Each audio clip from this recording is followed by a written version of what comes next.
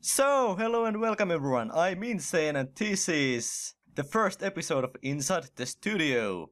So what is this about? This is about me showing about a bit of me doing something with the music and spoilers right now that actually they are recorded in two parts, so me talking is in a different part than the actual video because I tried to make this earlier today with me talking while doing the song, but it just didn't work out. I mean, my brain won't work like that. I mean, I will just have like 5-minute pauses when I just listen to the music because my brain just switches to listening to it. But yeah, it's about doing that. Then I'm going to talk about what's going on in my life, and obviously I'm going to be talking about what's happening in the hardstyle scene. Regarding the hardstyle scene, I have to say that I don't actually follow it that actively, so I might miss quite a lot of stuff. But I'll try to maybe activate myself more around it. And the show should be, I'm trying to make it so that I'm doing it maybe every week or maybe every second week or something like that. It remains to be seen about, well, first of all, how much stuff I get to, how much I have to talk about maybe. But yeah, this speaking hopefully won't be happening every time because it's awkward. So now this episode's topics, which are, first of all, the reason why there's not much coming out from me around these days, which is that I'm doing my thesis, or thesis, I don't know how it's said, or maybe it's more obvious if I say that it's my final project in the school, so once it is done, I'm finally free from this studying thing. Yeah. Then the second thing we are talking about is about the new songs. Then after we have finished talking about my personal life, we'll go to Hardbass 2013, and the biggest thing that has happened in hardstyle scene since, I don't know, maybe since Zatox left or something, which is obviously that Headhunterz has signed with Ultra Recording or Records. But yeah, let's go. So, first of all, the thesis.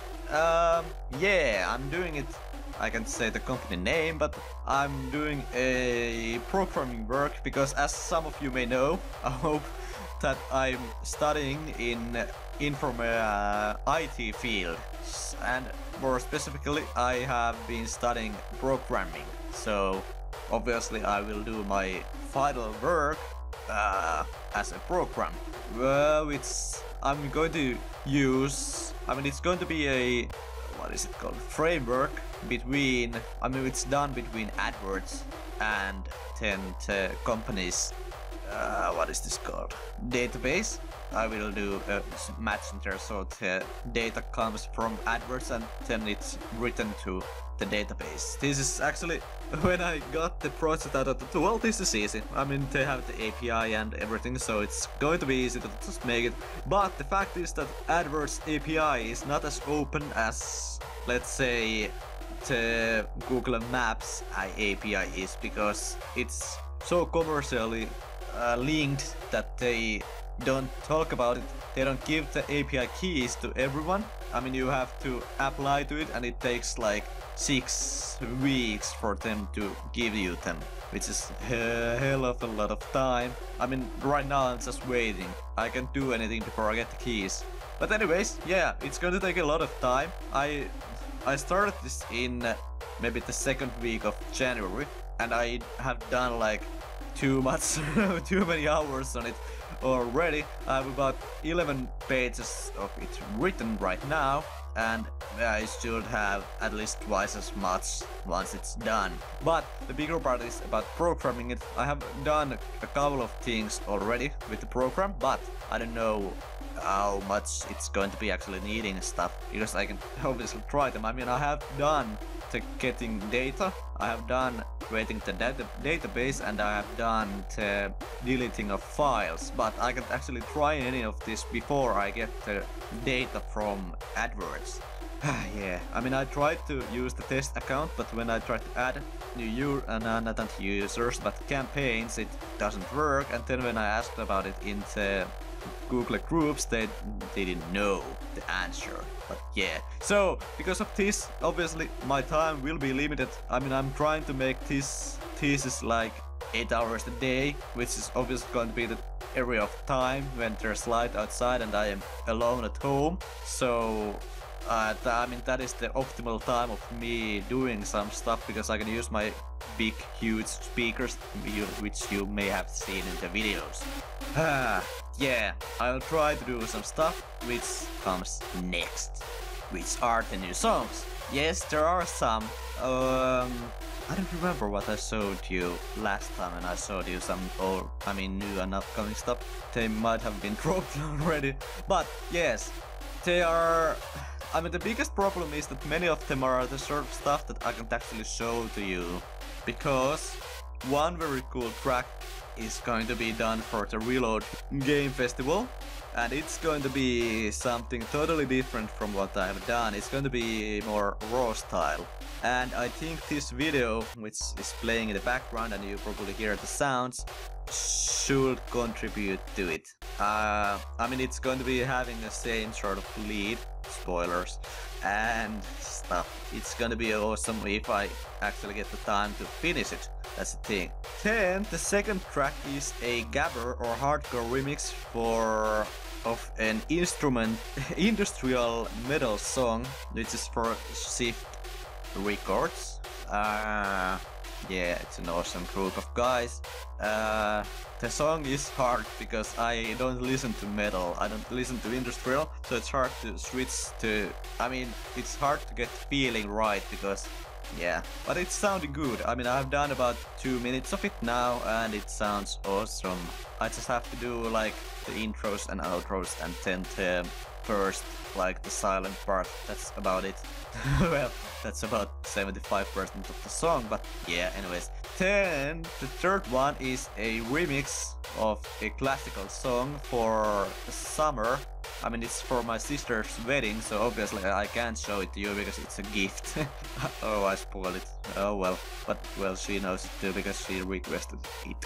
But yeah, then I have, which is probably going to be the biggest news of this, my new stuff, is that I'm doing also a hyper melodic one, a euphoric one, a hardstyle song, and I might try to send it to a label.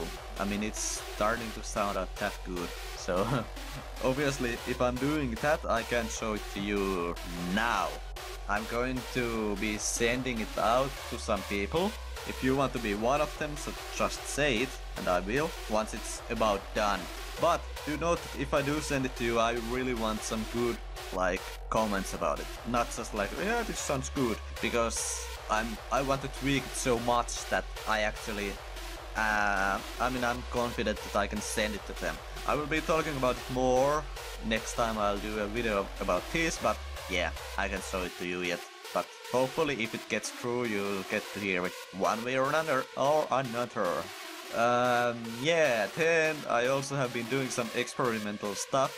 It's, well, one is, for example, a remix of an ancient Finnish song, like from 1940s, I think it was actually, or something like that. It's, I mean, yeah.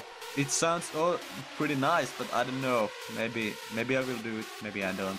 Oh, and now, before I move to Hardbass, I have to say thank you guys, because, yeah, I got 300 followers now. I was thinking about doing a song for that. I mean, I did one for 100. I skipped 200 because I almost have done it. I mean, I've gone over it in BPM.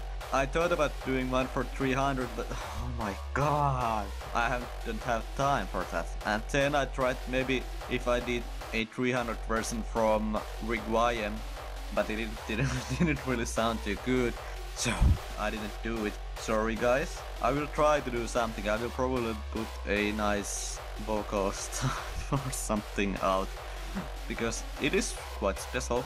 Yeah. You also might have noticed, I don't know if it's been visible before, but there might be some ads into videos now, because I actually got a request to monetize it. so I did. I mean, why not? If it helps to get some more viewers for my channel, then I will do it. And I'm not obviously doing it for the money, because I would get like what, a 5 cents every half a year, so it's not anything big. But if it helps to get the channel out there more, then I'm all into it. And I mean, I did do it so that you won't be getting any of the before or after video advertisements. They are just the pop-ups that come in the screen, but obviously those won't affect listening to the music, which is the main point of it.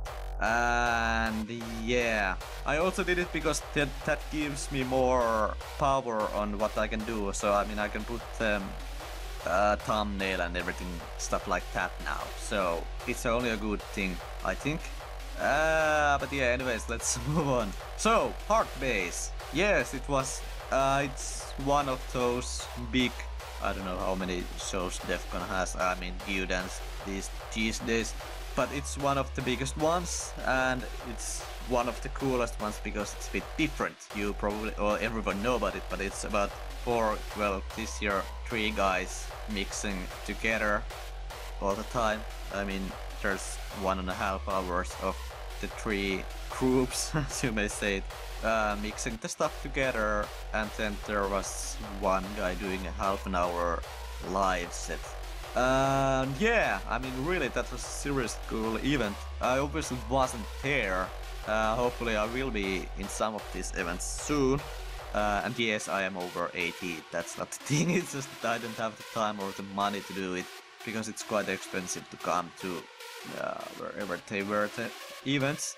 But yeah, this event, the Hardbass, is like the one show that every year restores my faith back to hardstyle, because last fall I again was almost ready to drop hardstyle, because oh my god, that was bad last fall. Like in 2010 and 2011 it was saved by some awesome raw style tracks, but this year they really didn't have even those. Some guys are hyping about Bolivian song, but I don't even like that too much. And then the euphoric stuff, as you may call it, has become quite generic. I mean, there was, I don't know, it sounds almost like, what should I say, 2008, 2009, when people were just using the triplet arpeggios. That's pretty much what it sounded like. I mean, it was bad. I don't like it. So yeah, I was pretty much ready to just drop everything. But Hardbass kind of turned it around, maybe at least for a while. Yeah, I didn't hear the first set, which was Yeaah, I think, because I joined the stream quite late. I mean, I joined when the blue group was in there already.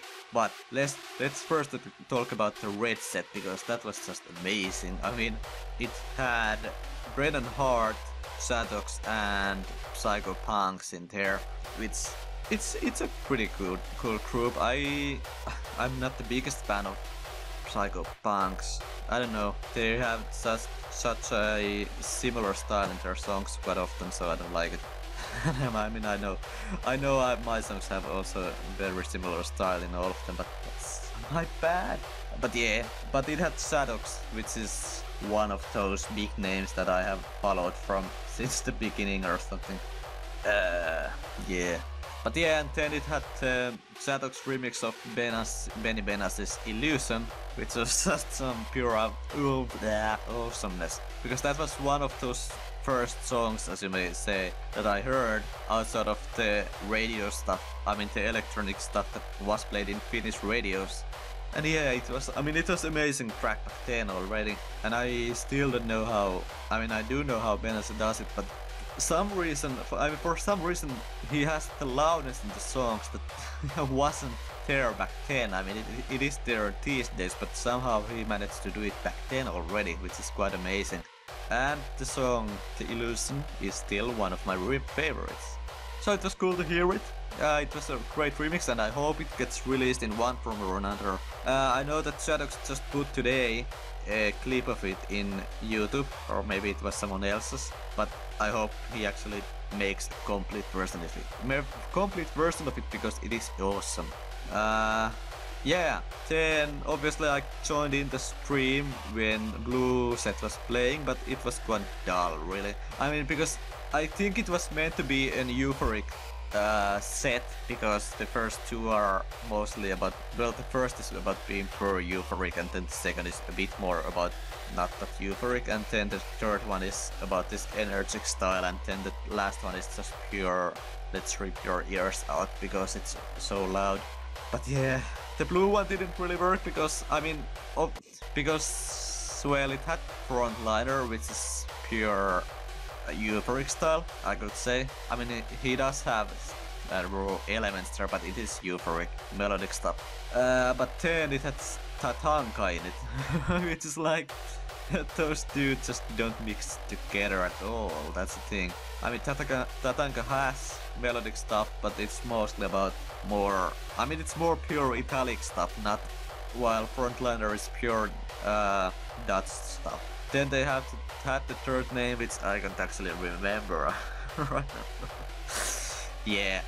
And then, because Matthew's events are so late, so I had to actually go to sleep, because it was about 7 when Guns for Hire finished, so I didn't get to hear the green set, which apparently was the best set, at least what I heard from people over the internets.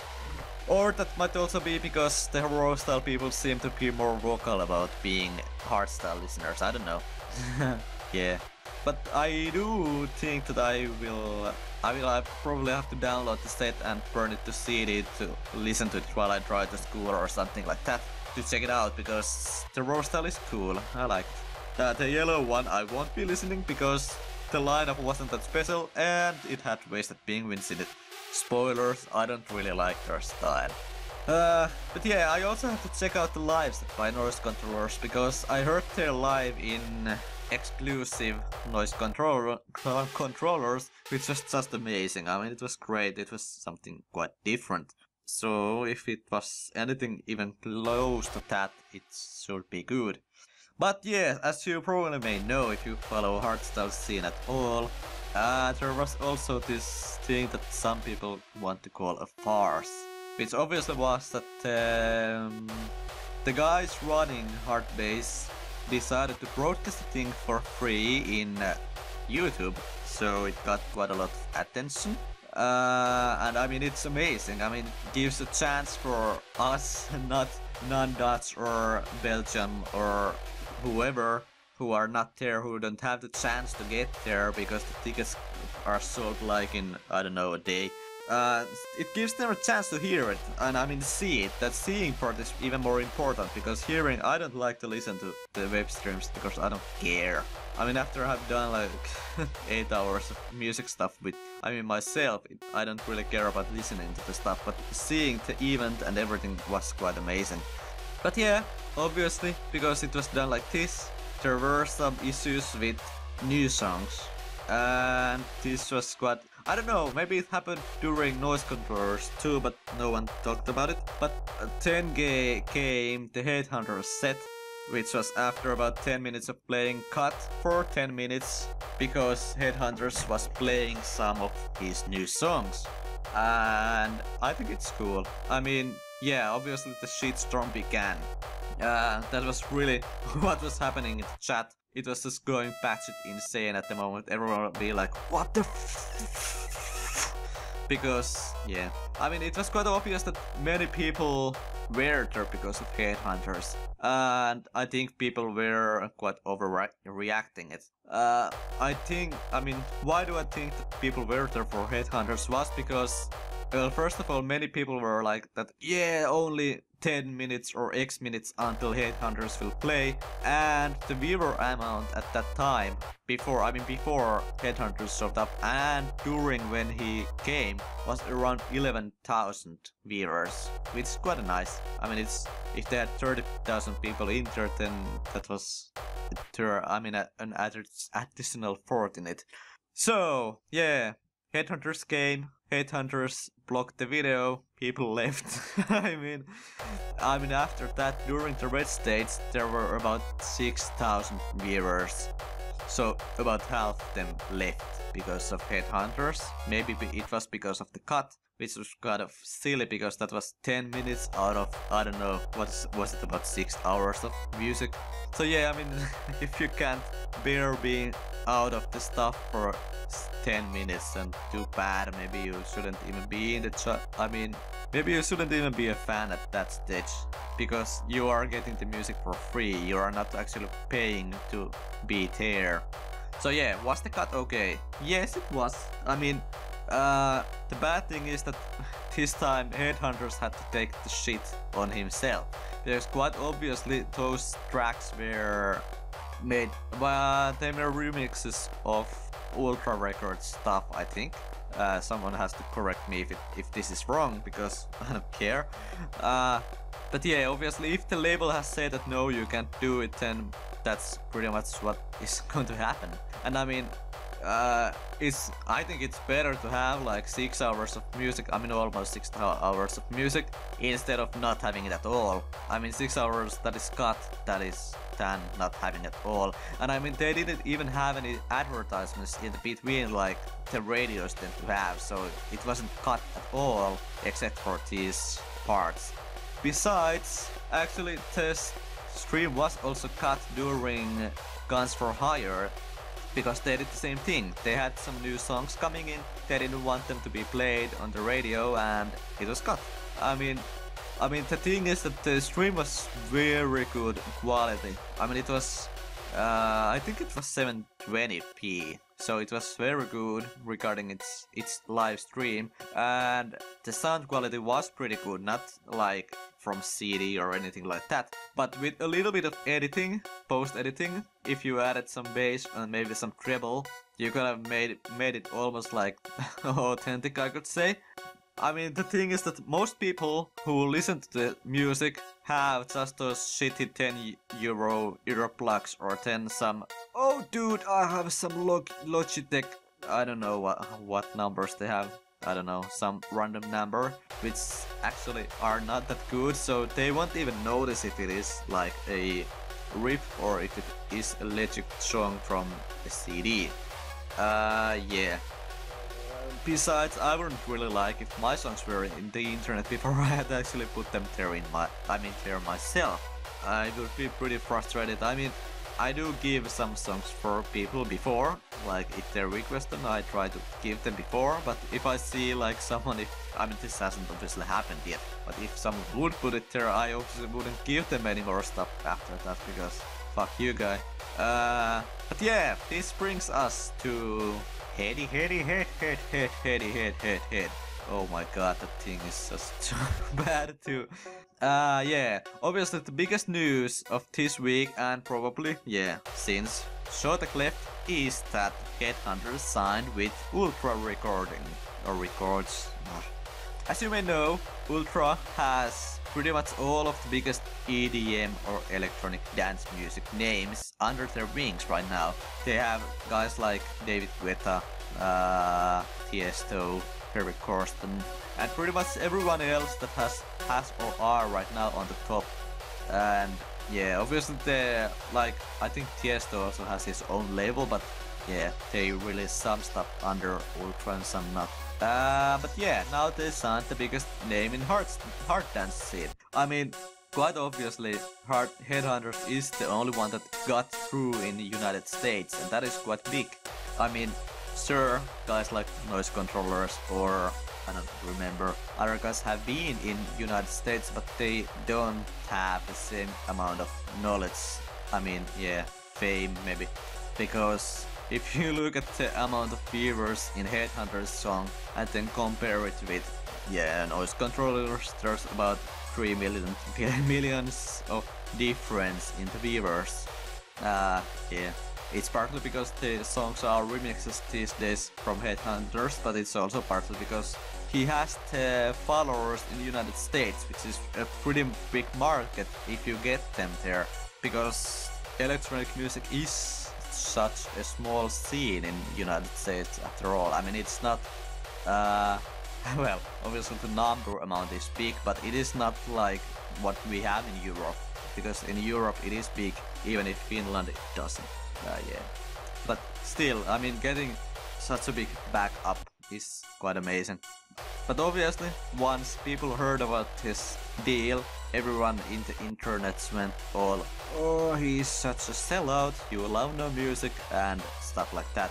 Well, let me tell you something.